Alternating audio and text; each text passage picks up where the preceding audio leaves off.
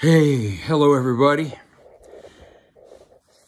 I'm honored to be speaking right now to you, and I know that a powerful teacher, when she or he dies, have you ever heard this phrase, becomes her or his admirers? We have David Graeber in each of us. And so I'd like to address in a personal way the part of you that is David alive in us. So David, you know, if we were talking right now, and we are,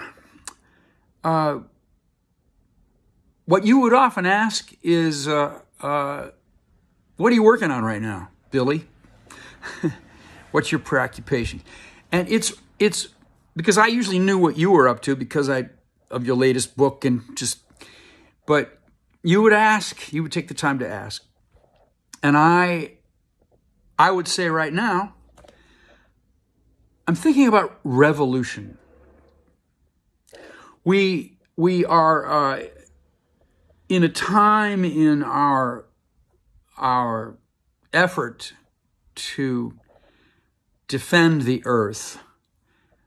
We're in a time here in the United States, at least, New York City at least, where the notion that we would be a part of an earth revolution is simply not entertained by that many people.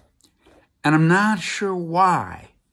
The gap between being a cultural worker and being somebody who carries the meaning of the earth, the meaning of the sixth extinction, the meaning of living in ecosystems, that in one's body, such that I can cross the border into private, well, they always say private property, you're trespassing. That's the first thing they say to anybody trying to really change society. The gap between the culture worker and the revolutionary, I don't remember it ever being as wide as it's a chasm. And of course, the gap between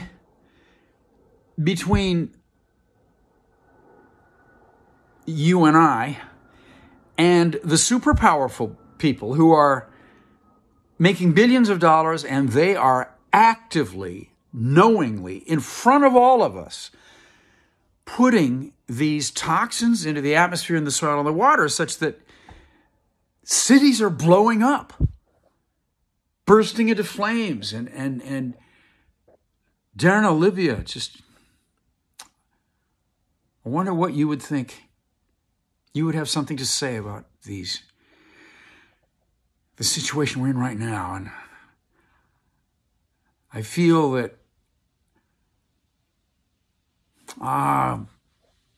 we're looking for a way to be revolutionaries, to carry meaning in our physically, in being actual, so that we go into that super saturated advertising world, that world full of military and financial threats. I mean, it is a virtual reality that can only be confronted by our bodies.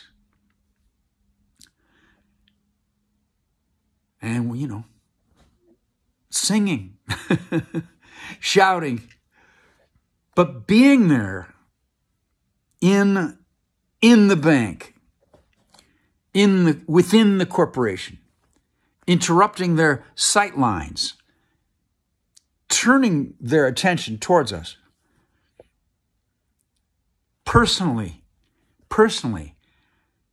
asking them to think about what they're doing.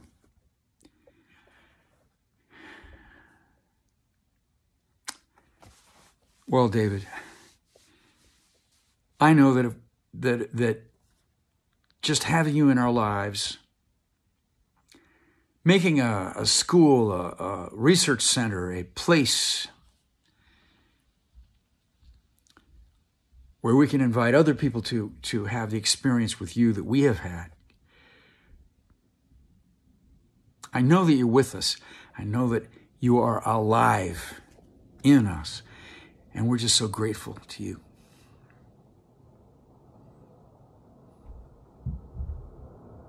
Earth Alleluia.